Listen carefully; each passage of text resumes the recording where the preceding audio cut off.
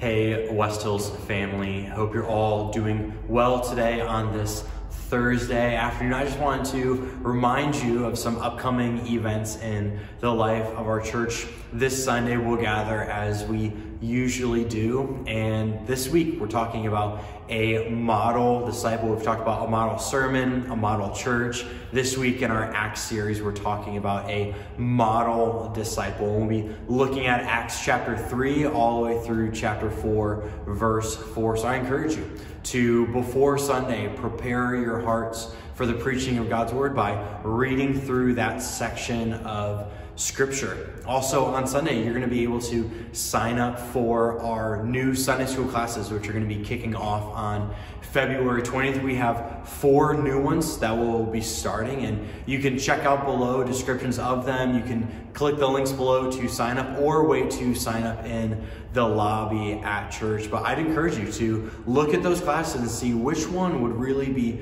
beneficial to my own spiritual life, my own growth in my personal discipleship. And coming up on the 18th, we have a trivia night fundraiser, and this is for our youth students to help send them to summer camp.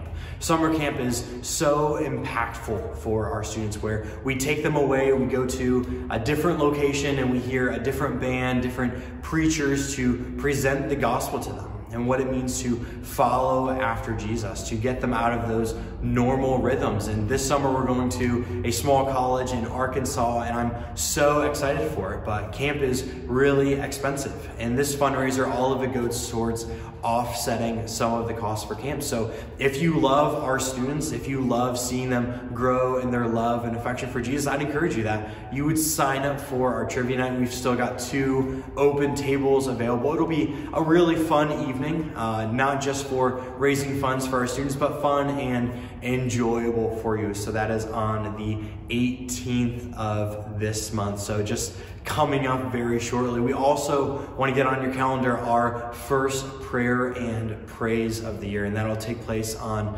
the 27th. So that Sunday evening we'll gather for an evening of prayer and praise, where we will sing praises to God and we will respond to Him through praying in small groups as well as the corporate gatherings. There are a whole lot of other details and information about upcoming events at our church, so I encourage you to read that whole email and see what's all coming up so that you can participate and that you can be encouraged by all that is going on in the life of the church. I look forward to seeing you all and worshiping with you on Sunday.